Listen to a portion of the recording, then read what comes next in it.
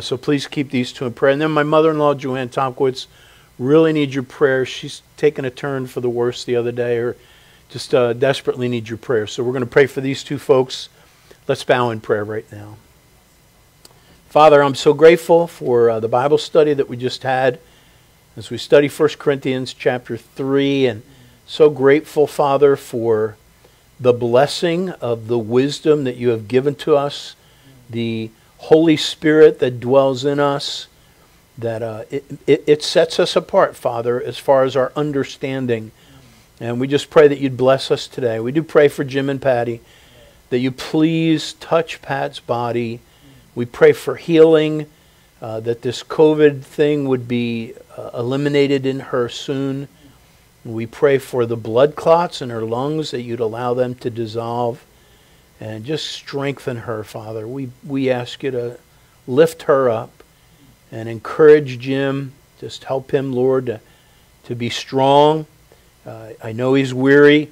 Lord, I pray you'd lift him up. Even that, I'm thinking of Isaiah 40, Father, that they that wait upon the Lord shall be renewed and mount up with wings as eagles. Pray the same for Bill and Jen and the Allis family, Lord, and lift up Ethan to you. And Lord, touch the bodies of these two dear ones. And then for Joanne, we just lift her up and pray, Father, that you'd invigorate her and give her, Lord, we want her. She wants to see her grandkids grow up. And just pray, Father, you'd give her some more time and bless her. Thank you for the grace you've given to Ed, and I just commit them to you and ask for a reprieve and a blessing.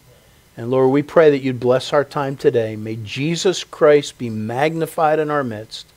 We thank you in his precious name. Amen. Please remain standing. We'll open up to hymn 409, As the Deer, hymn 409.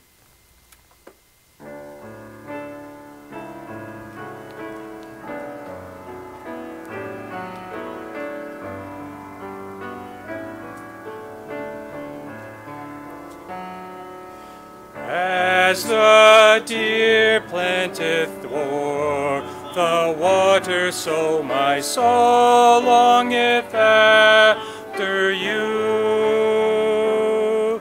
You alone are my heart's desire, and I would to worship you. You alone are my strength, my shield. To you alone may my spirit yield.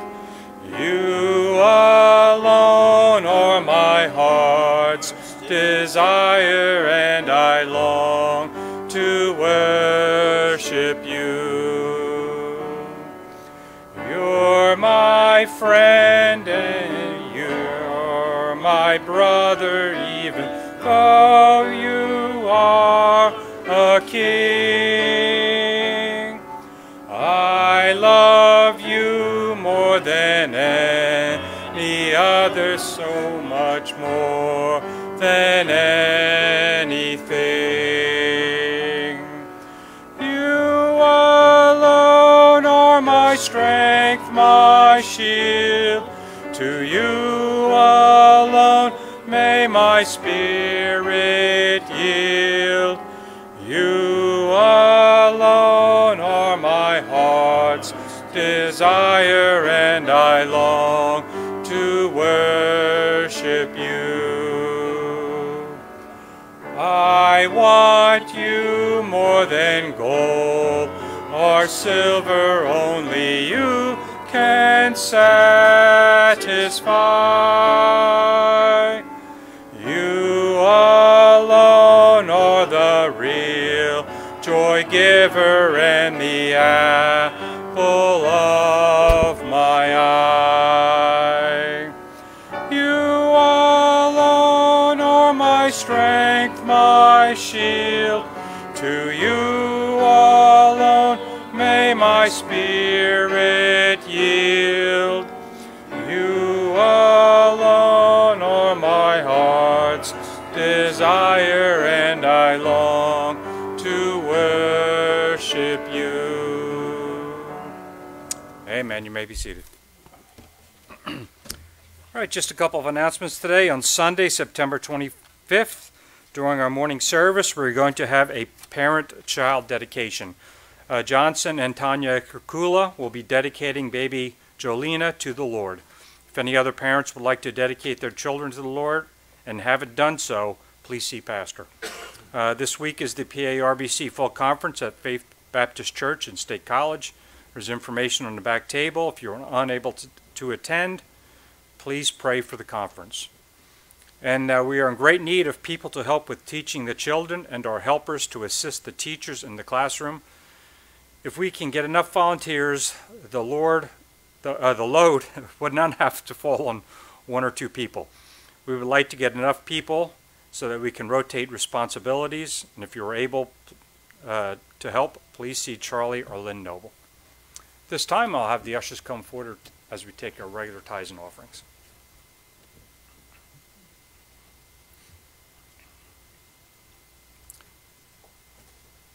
James, could you pray for the offering, please? Our Lord, we thank you for this morning, Lord. Thank you for your word. And thank you for the time. Give us to come to your presence to worship you. I say a blessing, Lord, upon your offering for your glory. In Jesus' name. Amen.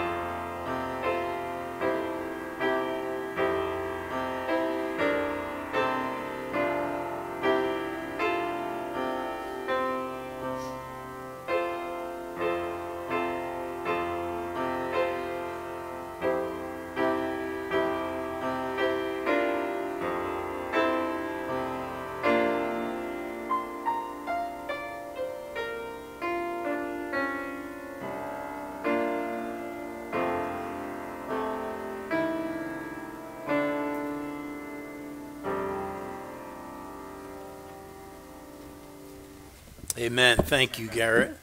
That song was played at our wedding reception. I love you, Lord, and it warms the cockles of my heart. Tell Ala, there's a good chance we're going to have special music. A young lady's going to be singing. I'm not sure if we can set up a mic because she probably will not be tall enough to reach here. So, over there. Okay, so when she comes up, we'll just move that up. Is that what we'll do? Okay, let's just wait and see if she's ready, and then. Okay, good to have y'all. Let's take our Bibles and turn to Luke chapter 14 for our scripture reading. Luke chapter 14. Thank you for coming today. last Sunday morning we had our best attendance since the quarantine, and I got spoiled. Of course, we're Baptists, and we usually come late, so there still be some people coming in. But I was very blessed, and appreciate those of you that are coming out to church faithfully. All right, Luke chapter 14. Let's stand for the reading of God's Word. And I'm going to read verses 7 down through 11. Luke chapter 14, beginning in verse 7. Please follow along as I read.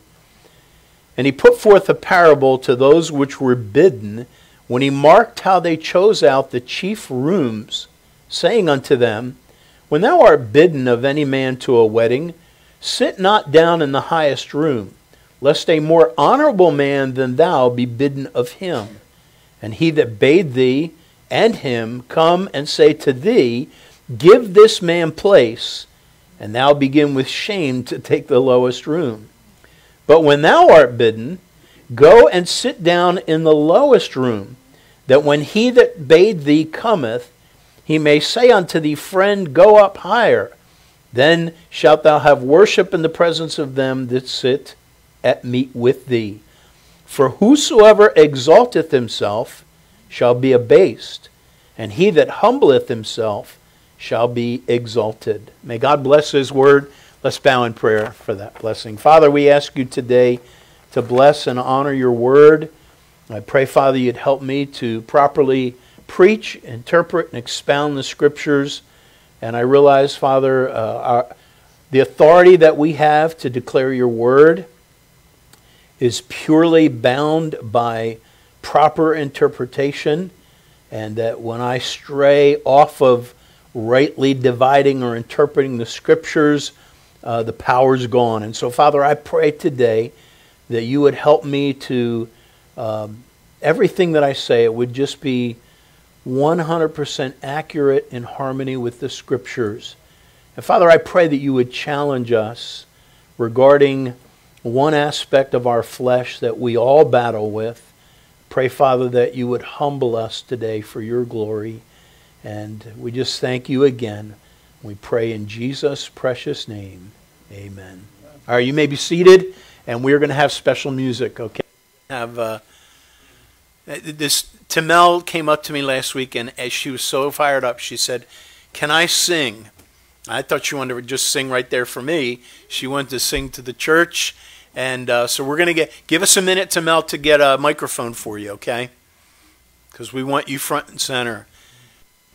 Now, she's holding a book, so maybe we can... Okay. Thank you, Talala. We're going to move that one. We want everybody to see you when you're singing.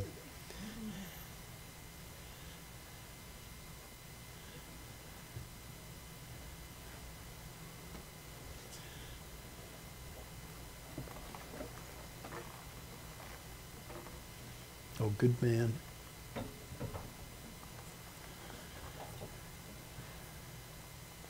And on accompaniment is going to be Garrett Lyon.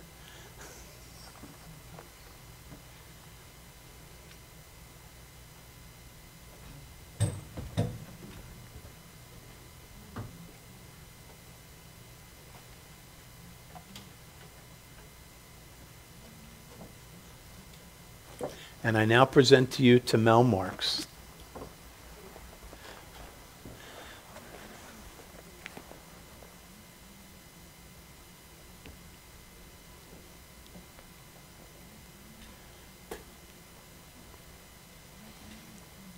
Thanks, Stella.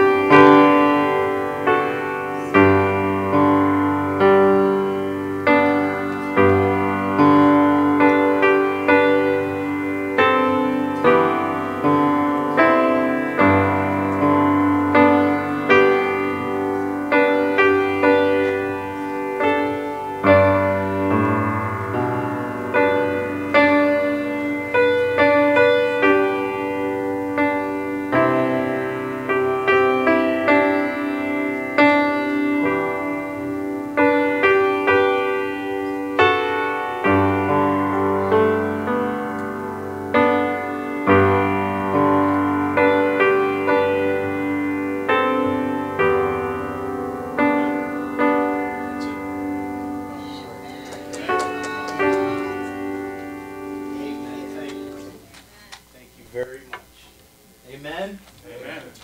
Good job. Okay, let's take our hymn books out and we'll have another song. All right, let's turn to hymn 255, Fairest Lord Jesus, hymn 255.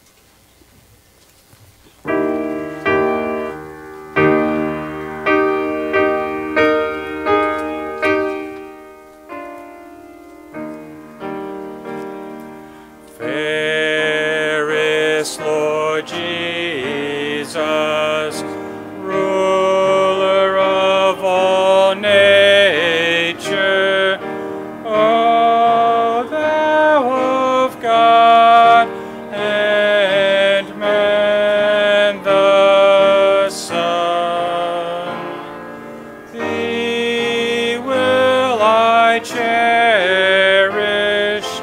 thee will I honor, thou my soul's glory, joy, and crown.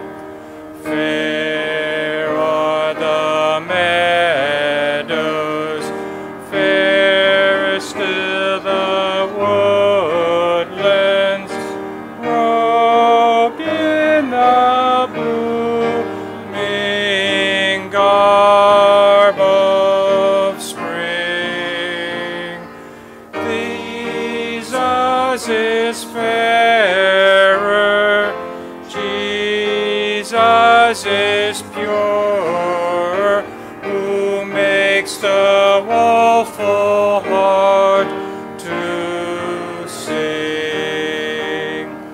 Fair is the sunshine, fairer still the moonlight, and all the twinkling starry host. Jesus shines brighter, Jesus shines purer than all the angels heaven can boast. Beautiful Savior, Lord of our nations, Son of God and Son of man.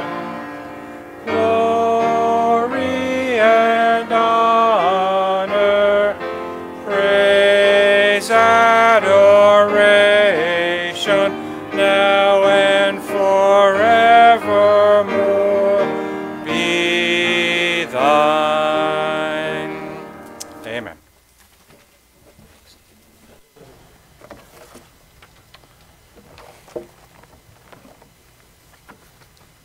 Please take your Bibles again and turn to Luke chapter 14. Luke chapter 14. This morning I want to preach on an issue that I find myself struggling with often. And I think if you are a child of God and have the Spirit of God dwelling within you, I may not be alone on this. Over the last few months, maybe a year or two, there's been a Benjamin Franklin quote that keeps coming back in my mind. And here's what he said. He said, "There is perhaps no one of our natural passions so hard to subdue as pride. Beat it down, stifle it, mortify it as much as one pleases. It is still alive. Even if I could conceive that I had completely overcome it, I should probably be proud of my humility." And I can relate to that. Pride, one of the three, lust of the flesh, lust of the eyes, and pride of life. It is something we will always, and by that I mean if you're a child of God, and you have the Spirit of God dwelling within you, you're going to be very conscious of your sin. And that's not a bad thing. That's the fact that the Spirit of God dwells within you. When you can sit under preaching or or hear rebuke about sin and feel nothing, there may be that you don't have the Spirit of God within you. But a child of God wrestles and is very conscious of his or her own weaknesses. And pride, of course, is it's just one of those things that you and I will contend with till the day we die. But do not despair, because you need to be aware of it. You need to understand what the Bible says about it. And like Franklin says, beat it down, stifle it, mortify it as much as one pleases, and it's still alive. But that doesn't mean we should stop beating it down, stifling it, and mortifying it. That's something we need to always do.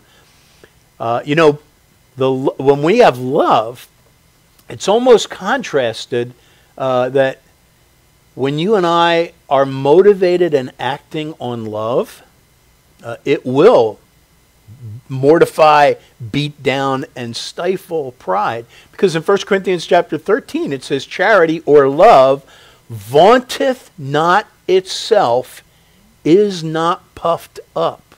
And that's what pride is. So may God fill us today with love, the love of Christ, love of one another, so that we might keep pride in check. Let's bow in prayer. Father, we come before you this morning because we want to walk humbly before you. And we understand that there is this thing in us called the pride of life that is continually vaunting itself up, is continually being offended when our pride is injured. And Father, we're so thankful that your word speaks to this matter so much. So Lord, help us, help those listening that may not think that they have a pride issue, to first realize that they do have a pride issue. We all do. And Lord, it may mean that some folks need to humble themselves to salvation. Truly, our first great humbling is realizing that we can never do enough to match your perfect holy standard. And only when we understand our true condition before you are we ready to humble ourselves and put ourselves at the mercy of the cross. So Lord, we ask your blessing now on the word. In Jesus' precious name, amen. Here's the outline this morning. 3 things surprise you, 3 things. And they all begin with a P. Does that surprise you? 3 things about pride. Number 1, pride promotes itself. Pride says, me first. Secondly, pride provides for self. In other words, in a boastful way. The idea that, I don't need any help. I'm not a charity case. That can be pride. There are times, folks, where God wants us to be a charity case. But if you're proud, you're not going to be. And then thirdly, pride provokes God. 2 times in the New Testament, the Bible says that God resists the proud. And that means, folks, whether you're saved or lost, that God is continually responding to us throughout any given day. And on those times when we're lifting ourselves with pride, when we respond to things in our life arrogantly, God, in one way or another, is going to actively resist us. But when you and I humble ourselves in any given situation, God is going to draw near to us. He's going to give a grace to the humble. I don't know about you, but I need a whole lot more heaping of grace in my life. So let's jump in. First, Luke chapter 14, pride promotes self above others. Luke chapter 14, Jesus is in a situation where he sees, really an everyday scene, he sees people going in and sitting themselves at the table, and apparently he's watching people and how they come in and how they, where they sit specifically. And in fact, look at verse 7. He put forth a parable to those which were bidden, when he marked how they chose out the chief rooms, the chief places to sit is the idea. And this kind of thing goes on all the time. And by the way, it's not just, he gives the example of if you're invited to a wedding.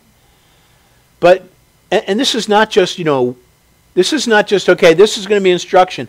Next time I go somewhere where I'm sitting somewhere with people, I want to make sure I take note. Folks, this scenario happens a million different ways in determining, whether we put ourselves first in a situation or whether we take the low road and don't put ourselves first. So let's see what he said, beginning in verse 8. When thou art bidden to any man to a wedding, sit not down in the highest room, lest a more honorable man than thou be bidden of him, and he that bade thee, and him come and say to thee, give this man place, and thou begin with shame to take the lowest room. But when thou art bidden, go and sit down in the lowest room. And by the way, this is not, here is the formula to look really good before people. I mean, if you want glory, you go somewhere and you take the lowest place, but you can anticipate that someone's going to say, what are you sitting there for? You are our most honored guest. Everybody, hey, you at the top of the place, you get away because we want to honor. And I think sometimes people might expect that. Because what does Jesus say? Verse 10, when thou art bidden, go and sit in the lowest room. And when he that bade thee cometh, he may say unto thee, friend, go up higher, and then thou shalt have worship in the presence of them that sit at meat with thee. This is, again, not a formula on how to be worshipped. It is a formula for humility. In fact, when you and I go and sit in the lowest place, he's not saying, okay, and get ready, because you're going to see, here it comes. You're about to look really good, because 9 times out of 10, they may not promote you to that big spot, and that's not the point. The point, folks, is that we are to put ourselves in subjection to, it's humility. It is to not think more highly of ourselves than we ought to. Pride. In every station in life, pride wants recognition, honor, credit. Somebody once said, there's no telling what could be done for the glory of God if it didn't matter who got the credit. Isn't that a good point? Romans 12 and verse 3 says this, for I say through the grace given unto me to every man that is among you, not to think of himself more highly than he ought to think, but to think soberly, according as God hath dealt to every man the measure of faith. In other words, any point that you excel in, you need to be very consciously aware that it's because and only because of what God has done in your life. Not to think of ourselves more highly than he ought. In fact, the Bible says, let him that thinketh he standeth take heed lest he fall. There is a great example, probably the prime example. I want you to turn here in Isaiah chapter 14. In Jesus' time, he rebuked the religious leaders, the scribes and the Pharisees, and did not hold back at all. In fact, what he said to them, I can only imagine, must have been so offensive, because the Pharisees and the scribes had the general population hoodwinked. They looked at the scribes and the Pharisees as the elite among the Jewish people. They elevated them. They honored them. They exalted them. And Jesus, no holds barred, said, you are of your father, the devil, and the lusts of your father you do. How to win friends and influence people? Not by saying that, clearly. But he wasn't interested in pleasing them. They were the ones that needed the rebuke. But think about it. You are of your father, the devil. The lusts of your father you do. He was a liar from the beginning, and these people, they didn't even realize it. That Satan was their father. By the way, there's a lot of people today that will believe, they'll cherry pick the Bible. They'll believe some things about the Bible. Like, oh yeah, I believe there's a heaven. I believe in Jesus. I believe in God. But then the things they don't like, well, I don't believe there's a devil. Well, wait a minute. Jesus very clearly believed and spoke of the devil being a very real person. In fact, I'm convinced that most people that do not believe there's a devil are probably deceived by him. And so here's where you and I need to be very careful. Just as the devil was the father of the blind religious people of his day, so anyone that does not have the Spirit of God is going to be like the devil. And here, let's see one of the main characteristics of the devil, who before he became Satan, the devil was an anointed cherub, one of the most beautiful angels ever created, called Lucifer. I want you to look at Isaiah chapter 14 and verse 11, because this was his downfall. So at one point, he was exalted. He was, again, the top tier angel. And in verse 11, God says, "Thy pomp is brought down to the grave, and the noise of thy vials, the worm is spread under thee, and the worms cover thee. How art thou fallen from heaven, O Lucifer, son of the morning? How art thou cut down to the ground, which didst weaken the nations? For thou hast said in thine heart," folks, this is the heart, this is the crux of pride. And it first dwelt in the bosom of Lucifer. "For thou hast said in thine heart, I will ascend. I will be lifted up. I will ascend into heaven. I will exalt my throne above the stars of God. I will sit also upon the mount of the congregation in the sides of the north. I will ascend above the heights of the clouds.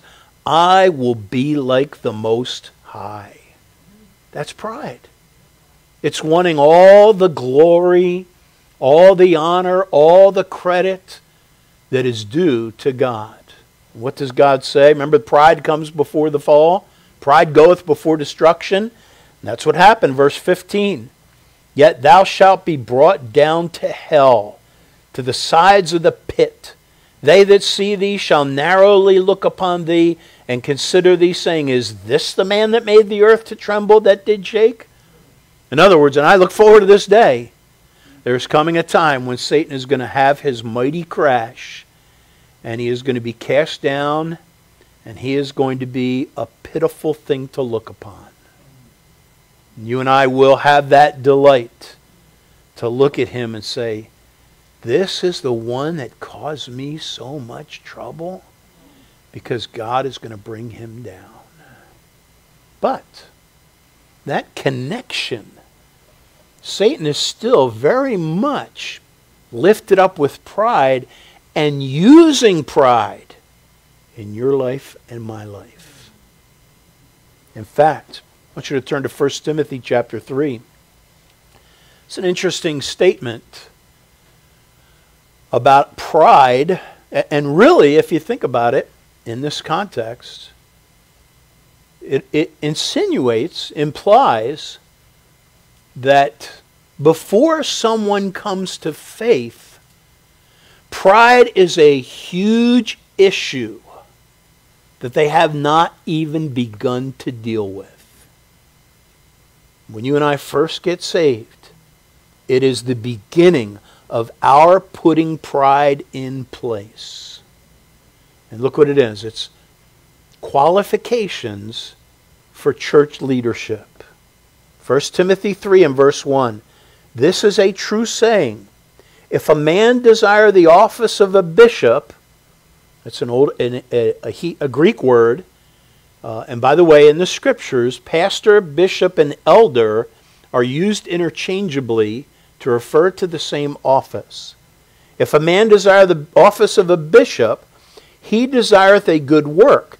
A bishop then must be, and then it lists the qualifications of a pastor or a bishop or an elder.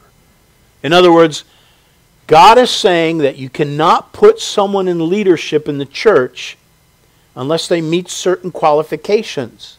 And the one I want to bring your attention to is in verse 6. Not a novice. See that word there? Not a novice. That's an interesting term. You ever heard the English word neophyte? Don't be a neophyte. It's actually a Greek word. And that's actually the Greek word that is translated novice here. It's we would use the word, I don't know, actually I say we, probably me back in the 70s. Do they still say you're a greenhorn? Does anybody say that? No, my daughter's telling me no, they do not, Dad. I am not, I'm not from this era. So, a greenhorn, someone that's wet behind the ears, do they still say that? They do not. What do they say when somebody is, naive or very immature in a certain area? A young whippersnapper. A young whippersnapper. That's, Thea, I think you just showed your age as well. But the idea of a novice or a neophyte, literally the idea means newly planted. In fact, the King James translators, I put this on my phone and I don't have it. The King James translators put something to the effect, next to the word novice, they put in the Greek, new in the faith, something like that. Someone that is newly planted, somebody that is newly saved. Now think of that. So here's leadership qualifications for the ministry to be a pastor, and it says it must not be a neophyte, a novice, someone that is newly saved, a new believer. Why? And this is what I want you to look at. Lest, verse 6, the middle part of the verse. Lest, being lifted up with pride. The word for pride literally means to be obfuscated or blinded by smoke. Lifted up with pride, he fall into the condemnation of who? The devil. See, that's how the devil gets us. Now think of what this is implying. It is saying that if you're going to put someone in church leadership, see, we might think people generally, have certain, there's certain people, apart from their salvation, apart from them being born again, there's some people that have a disposition towards arrogance, and there's some people that have a disposition toward humility. And so we might think that somebody that's newly saved, but very humble, might be in a position where they could be a pastor, but this verse is telling us differently. It's telling us that anyone that is newly planted in the faith is in danger of being lifted up with pride and falling into the condemnation of the devil. I've been thinking about that a lot. And there's an implication there that before we come to faith, pride is a bigger issue than we would ever think. And it makes sense. Because in order for someone to get saved, they got to humble themselves big time, don't they? And there are so many people that are not willing to do that. Paul puts it this way in Philippians chapter 2 and verse 3. In fact, he starts it this way. He's going to be talking about humility. He says, let nothing be done through strife or vainglory. That's interesting because in Proverbs 13 and verse 10, now again, Paul says, let nothing be done through strife or vainglory. And now in Proverbs 13:10 it says, only by pride cometh contention. That's amazing. That's a blanket statement. You see contention? You see arguing and fighting of some sort? There's contention going on. What's the Bible say? Only by pride cometh contention. You put two people together and you want to quell contention, at least one of them needs to humble themselves. That's why the Bible says a soft answer turneth away wrath. But if you got two people that are lifting themselves up and pounding their chest, you're going to have major problems there. But again, Philippians 2:3, let nothing be done through strife or vainglory, but in lowliness of mind, let each esteem other better than themselves. One man writing to husbands sympathized with the pride that men often have, and he said this. He said, all of us, he's talking really about perceived slights by husbands. He says, all of us listen with concern and introspection to those whom we respect. And we dismiss with derision those whom we think are unworthy to challenge us. He says, poor wives. The bottom line is that insecurity and fear make us angry at perceived criticism. The smallest man has the biggest anger. That's true. Very true. There's a statement that Paul exhorts Timothy. In fact, if you have your Bible, turn to 1 Timothy chapter 4. Paul made a statement that has to do with Timothy and how he is perceived. And it's simply this. In 1 Timothy 4 and verse 12, he says, let no man despise thy youth. Let no man. Now, part of that has to do with how Timothy conducts himself. How Timothy conducts himself. And that Paul is telling Timothy, you don't behave in such a way that you're going to become a stumbling block. But there's also the challenge of let no man despise thy youth, challenging Timothy that as a man called of God, he can still minister to people older than him. Now, by the way, this was one of my favorite verses as a young pastor in my 20s. I love this. Probably quoted it to every adult. Hey, let no man despise thy youth. I know I'm younger than you. But you know what I found out not too long ago? That the term youth that's used here in this text and in Paul's day referred to someone. In fact, Irenaeus, who's a church father, said that this term, to be someone declared youth, it starts when you're in your 30s all the way up to your 40. So Timothy, no doubt, when he probably got saved around the age of 16, and you follow during Paul's first missionary journey, when Paul went to Lystra, and then you see his ministry eventually to where he becomes a pastor, and Paul leaves him at the church in Ephesus to be their pastor. And so when Paul was writing these epistles to Timothy, he was most likely in his late 30s, and then 2 Timothy even 40. So when Paul told Timothy in 1 Timothy, let no man despise thy youth, he's talking to someone that was in his 30s. Isn't that amazing? The challenge is that you and I need to realize that God wants us to humble ourselves, and there will be people that you will think are unworthy to exhort you. I mentioned that when I first became a pastor, I was in my late 20s. And when I pastored in Lancaster, I've mentioned this man already, but I want to tell you, and some of you will be this, some of you, if I outlive you, you will become illustrations for me of how precious you were to me. But not now, okay? I don't know anyone. I definitely don't want anyone to get a big head, especially since I'm preaching about pride. But this man who's been with the Lord, his name is Richard Brash. He was in his 90s when I first came to pastor the church that he was at, the church he was going to. He was in his 90s, and I'm in my late 20s, and I was his pastor.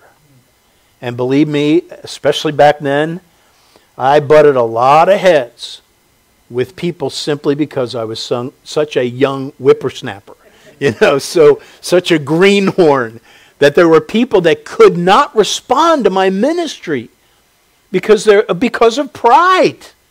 Well, who is this young kid coming along telling something to me like I can learn anything from him?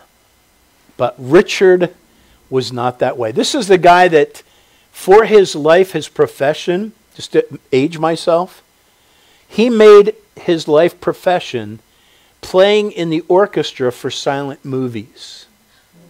I mean, you're talking like 1700s. No, it wasn't 1700s. But so that's what, and then he retired, and now here he is in his 90s, and he's the one that affectionately called me Parson.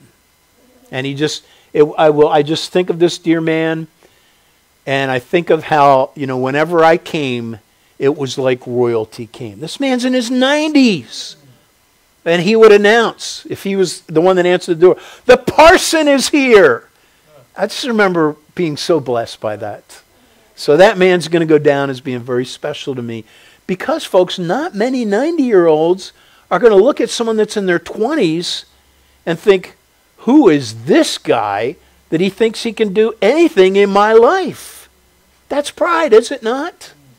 So whether it's husbands with wives or any other scenario, realize this, that God puts everyone in your life because he wants to teach you something.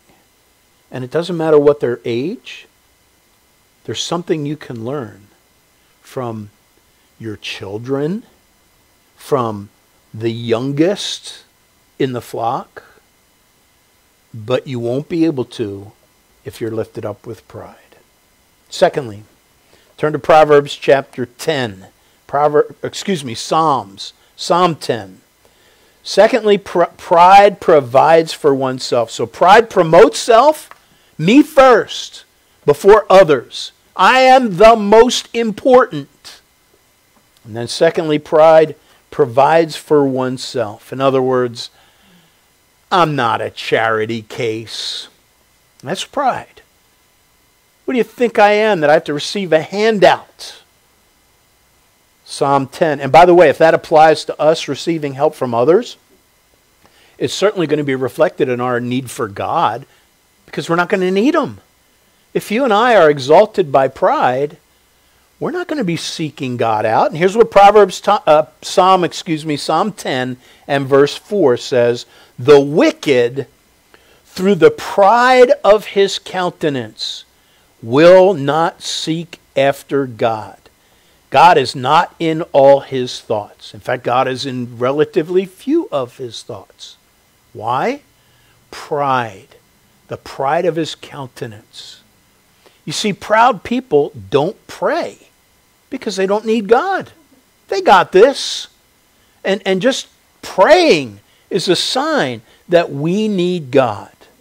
Proverbs 11 and verse 2 says this, when pride cometh, then cometh shame, but with the lowly is wisdom. Listen to this definition of pride. Pride is defined as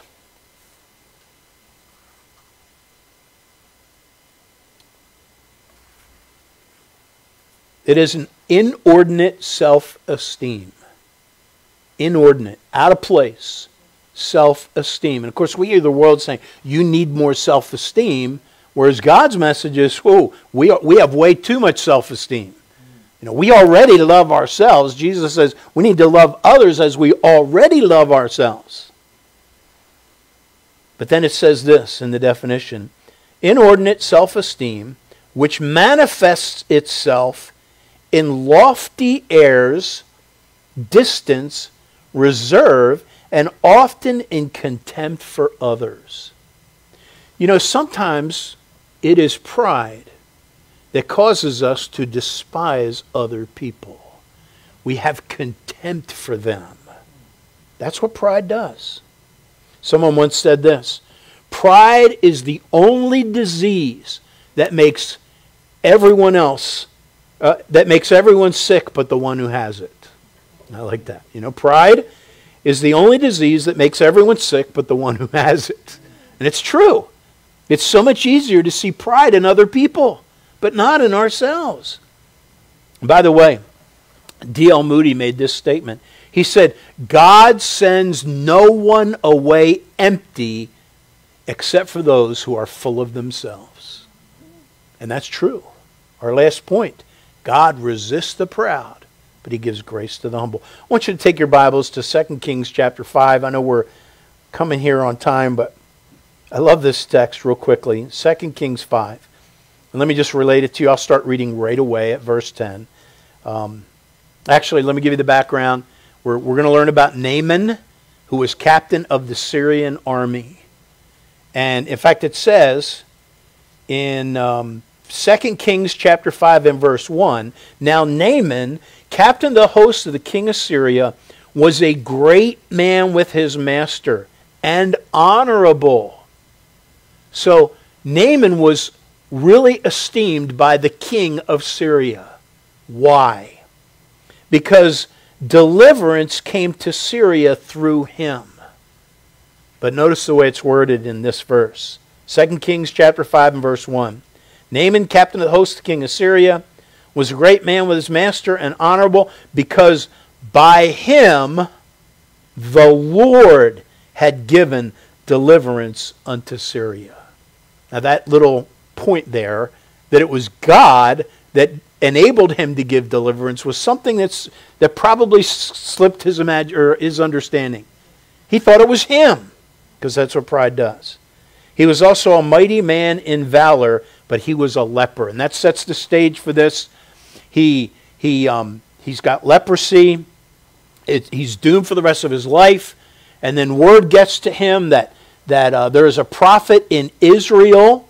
Now Syria despised Israel. They were enemies.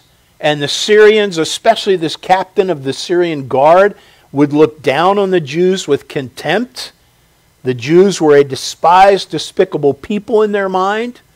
And just the very fact that word came to him that there's possible help for you get healing from the Jews was a distasteful thought. Now look at verse 10. And Elijah sent a messenger unto him, saying, go. So he gets word to this. He finally finds out who the prophet is, to make a long story short. And he sends word to the prophet. And he's expecting this prophet. What? The captain of the army of Syria wants to talk to me? Oh, please, let's make way. And I want to go see him. I'm going to give him my audience because he's the great Naaman. Elisha doesn't even show up. He sends a messenger. He's insulted already. Verse 10. Elijah sent a messenger unto him, saying, go and wash in the Jordan. That's a lowly river in Israel, not one of the mighty rivers in Syria. And thy flesh shall come again to thee, and thou shalt be clean. Verse 11. But Naaman was wroth, and went away, and said, behold, I thought. There's our pride. I thought. He's already put himself at the head of the table. He's already, in his mind, he's top in the pecking order at that table, figuratively. You ever put yourself there? Pride does. Behold, I thought he was going to honor me. I thought he was going to worship me. I thought he was going to give me the rightful due. I thought he would surely come out to me and stand and call on the name of the Lord his God, strike his hand over the place and recover the leper. Are not Abana and Pharpar, rivers of Damascus, those are the mighty rivers in Syria, better than all the waters of Israel? This man's pride was insulted. And by the way, to make a long story short, he was this close to walking away and being a leper for the rest of his life. But somebody appealed to him, and he humbled himself, and God healed him. By the way, anytime you and I humble ourselves, God will respond. I read an article of a lady in a church that got involved in a ministry. I believe this was during the time of the pandemic when it first started. A bunch of people in her church had lost their jobs. And so she began to collect food items to give to the people in her church that were without jobs. And there was at least 30 people, a larger church, 30 people without jobs. And all kinds of people were just so generous. All kinds of food was collected. And then she began to make phone calls. And she was blown away. Most of the people were too proud to accept the handout. What? In fact, they're insulted, much like Naaman. I don't know. I'm not a charity case. I don't need that. She was dumbfounded. And so she said, I was doing something to help people who really needed it, and it was a great feeling. People took something away from me because they were too proud to accept it. Sometimes God may want you to humble yourselves to be a receiver. And if you're always used to being a giver, you might have to swallow your pride. Last point. Pride provokes God. 2 verses, very familiar. James chapter 4 and verse 6 says, He giveth more grace, wherefore he saith, God resisteth the proud, but giveth grace unto the humble. 1 Peter 5:5, he repeats that same phrase. God resists the proud, but he gives grace to the humble. So, is God resisting you in your life? There's a term the Bible uses that's connected. It goes hand in hand with pride, and it's called haughty. In fact, Proverbs 21 verse 24 says, Proud and haughty scorner is his name, who dealeth in proud wrath. To be haughty is to have a high esteem of yourselves.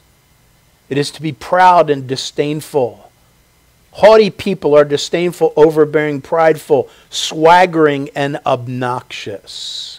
That reminds me, you may have heard me say this, that years ago when Muhammad Ali was traveling, he was at the height of his career.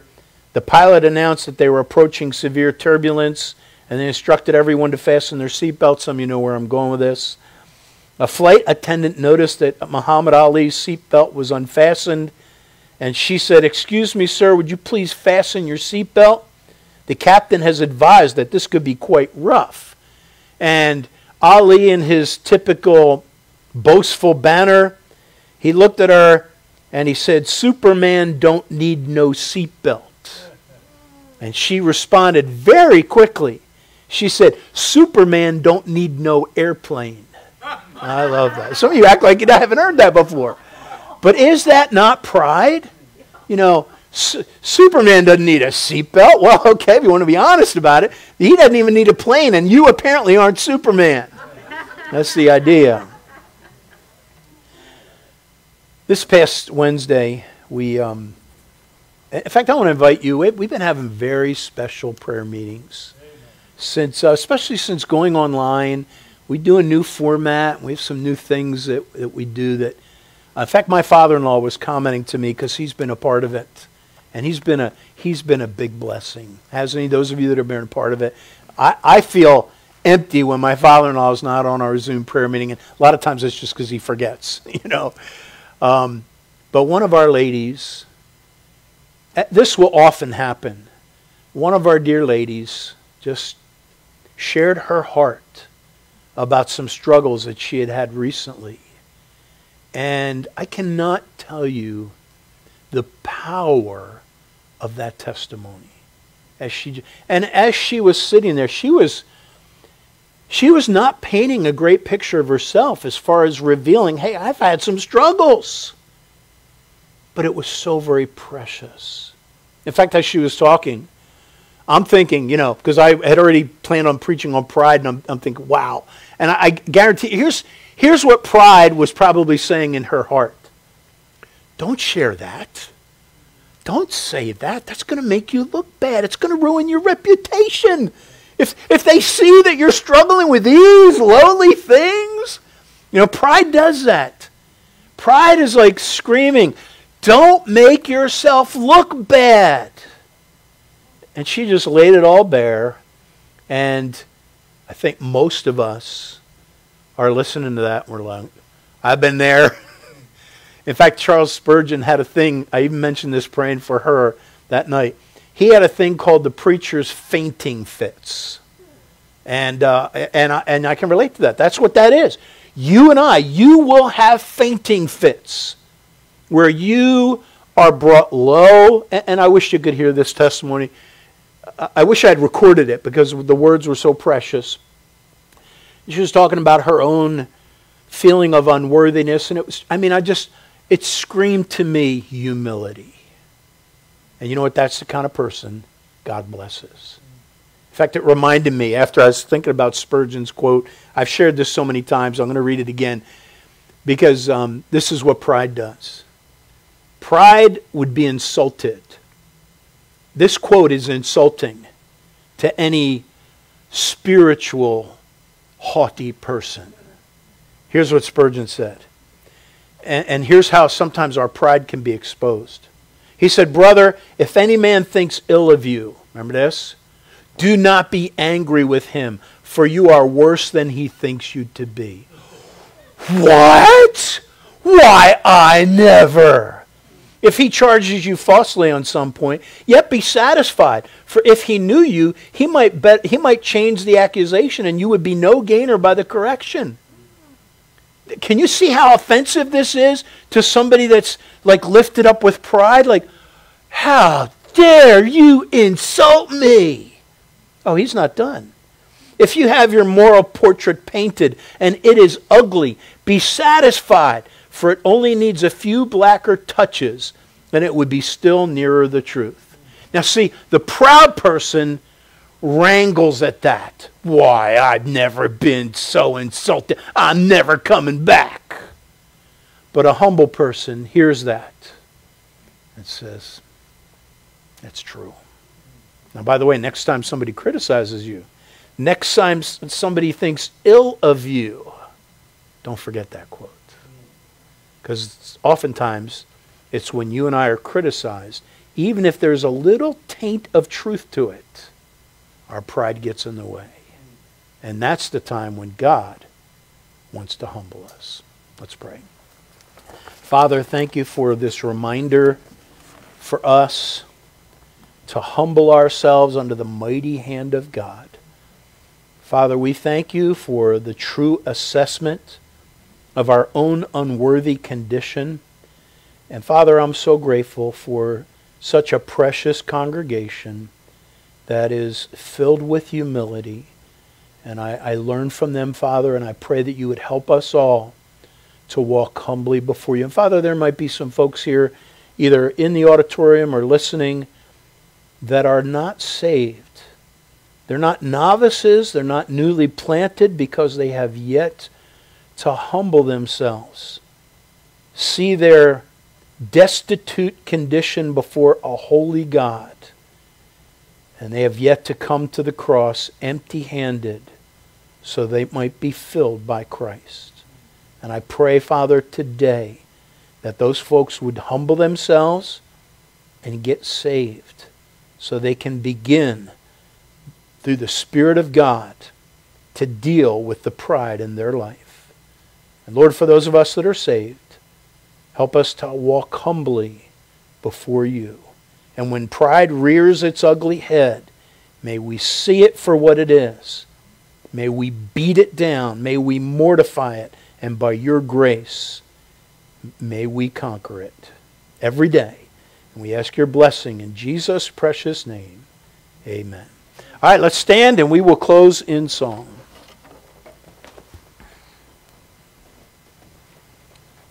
All right, let's turn to hymn 679, "'Tis So Sweet to Trust in Jesus."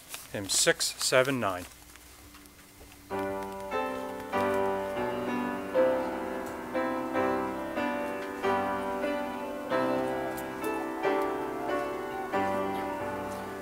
"'Tis so sweet to trust in Jesus, just to take him at his word, just to rest upon his promise, just to know, thus saith the Lord.